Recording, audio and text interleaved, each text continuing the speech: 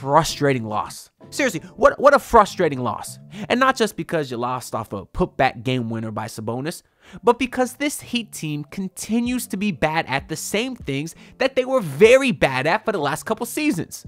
Number one, the third quarter. Today, the Heat got outscored by 20 in the third quarter. That has happened 6 times at home in their entire franchise history, and 2 of them have been this season, which is only 2 weeks old. It's unbelievable how bad they can be in the third quarter, especially when you got Erik Spoelstra, supposedly the best coach in the NBA. That's what I was saying. I'm still saying it. My mind hasn't changed on it.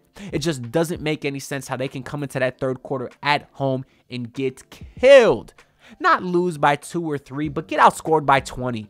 Have a 13-point lead at halftime. Not only be blown away, but to go into the fourth quarter down 7. And another thing that continues to hurt the Heat is late game execution. Terrible shot selections. You got Jimmy Butler playing very lackadaisical in the first half like we're used to. Took 0 shots in the first quarter. Once again, that seems to be the theme this year, but it's all good. Jimmy finished today with 27 points, took 19 shots. He was aggressive to start the fourth quarter, attacking the basket, getting to the line, dropping his shoulder into people. You love to see it.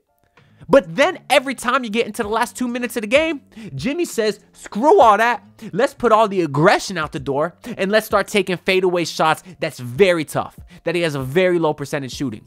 He did the one today. He made this one, which he takes the shot all the time. He shoots it like 10%, made it today, where there's like 2 minutes left in a 1-possession game, and he sits in the corner, does a little jab step, barely gets any space, then forces up a 3. I hate that shot. And he does that stupid hero ball shot all the time, and today he hit it. But then just a couple possessions later, that was followed up with him taking a forced fadeaway from the mid-range shot after being locked up and picking up his dribble.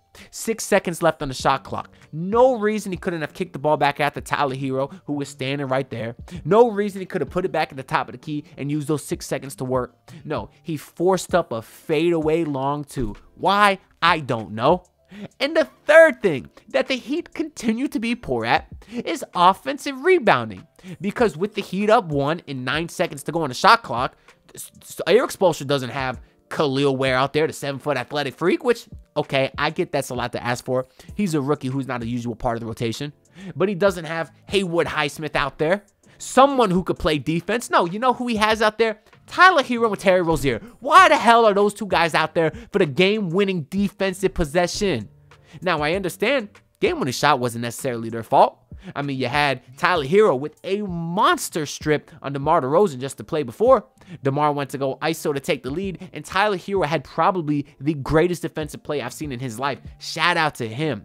But there's no reason those guys should have been on the court for that final possession. If you had someone who was maybe a little bit bigger, somebody, I don't know who. Kevin Love was out today, even though he was technically back from his personal reasons. Of course, we hope everything is okay there. But he was out today for conditioning. You didn't have Jaime Jaquez out there. But somebody else. I know Pelle Larsson was out there. That boy was playing pretty good today. I like to see that. But then again, I guess this Heat team just doesn't have a lot of great defenders. I mean, Josh Richardson got 20 minutes today. He stinks. All we hear about is Drew Smith's great defense. Maybe put him in the last possession. I don't care if he hasn't played all game. His legs could be warm enough for 1 possession, because De'Aaron Fox actually did get a pretty clean look at a fadeaway for the win. Just missed it. But then you had Sabonis. He did push Bam in the back. I'm not going to lie, but that's not why the Heat lost this game. They lost the game because they can't rebound. That's nothing new. And, of course, Sabonis puts it in. And then you still have 0.7 seconds left to run some sort of play. And it ends with a Terry Rozier 35-foot bomb that I don't even think hit the rim. What kind of offensive execution is that? Terry Rozier today, 3 for 6. I've never seen that man take so little shots in my life. He actually did hit a pretty big 3 late, but obviously it don't matter. And then you have another problem today, which I didn't even mention yet, which does seem to be relatively new, is the horrendous free throw shooting. They missed 9 free throws today in a game that they lost by 1. I think they were, what was the Heat today from the free throw line? They finished today shooting 70% from the free throw line on 21 of 30 shooting. That's just not good enough, especially in the fourth quarter when you have Bam missing his attempts, Jimmy Butler missing both attempts in a possession. That is inexcusable. It's ridiculous, and it sucks that we continue to see the same problems from this team year in and year out, and the front office has done nothing to remedy that. Nothing. Have the same damn roster with the same damn problems, and it's very, very frustrating. Anyways, we'll talk a little bit about today's game. So obviously coming into today, unfortunately, yeah, you did not have my guy, Kamehameha Jaquez Jr., returning from Mexico. Apparently, he got the bubble guts. I don't know if he was eating too much of that good home cooking food over there, and he was a little sick. But he did have to miss tonight's contest. But it was nice to get Kevin Love back, although he missed today's game for conditioning.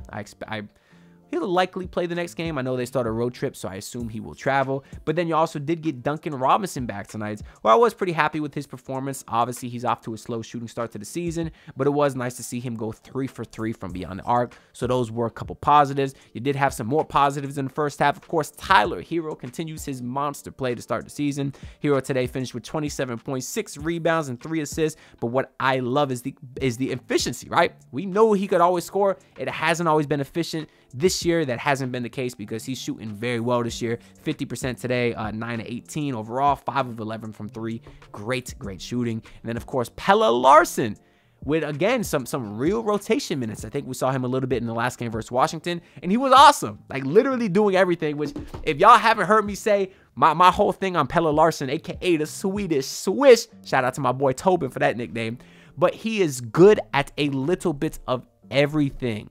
He's good at defense. He uses his positional size to guard 1 through 3, even a couple of 4s. He uses his vision to be a pretty decent playmaker. We saw him have a great lob to Bam today. That's the only easy basket Bam got today. Yesterday they looked for him, or last game against the Wizards they looked for him. Has 30+ points. Today they don't look for him. He has a few, and Bam was fine today, 16 points for him, but he should get a lot more easy shots. I don't see any reason they can't run the pick and lob with Bam 4 or 5 times a game. Something to find him to get a couple layups or dunks, because today was mostly mid-range shots and a couple of floaters. I wish they'd look for him more, like Pelle Larsson did today. But anyways, Pelle Larsson, of course, good at a little bit of everything, which really makes me high on his potential, because if one day he can be great at a little bit of everything, well, that makes him a really great player in this league. You know, maybe a perennial, starter in this league, with borderline all-star potential. I don't know. But he was awesome today. He did finish with 13.2 rebounds, 2 assists, 3 of 5 shooting from 3. 12 of those 13 was in the first half, so he did get pretty hot. But everything was good in the first half. But if you were a Heat fan, no way you felt good, because you were up 13 going into halftime, and of course there was another ceremony. We know how that goes. Whether the Heat get their ass kicked in the third quarter on Pat Riley night, or whether they lose on Udonis Haslem jersey retirement night to the DeJounte Murray game winner, it never works out for the Heat. And today you did have Bam Adebayo's gold medal ceremony celebration. So shout out to him. It was a beautiful moment to see him and Mama Bam out there. Of course, you love Mama Bam. Those two are super adorable together. And I do feel great for Bam because he deserves it. He had an awesome Olympics, so it was cool to see him honor them. But then you had the third quarter. And I do got this graphic right here. It shows the home games this season. It's abysmal. -21 versus Orlando, -12 versus Detroit, under 13 versus the Knicks, and -21 ended up being -20 versus the Kings. This is inexcusable. And what I want to know is y'all thoughts down below. What do you think is the reason for the third quarter? I'm trying to understand it. I can't yet. I really need to sit down and do a deep dive, because I feel like the Heat are trying to play the basketball the same way.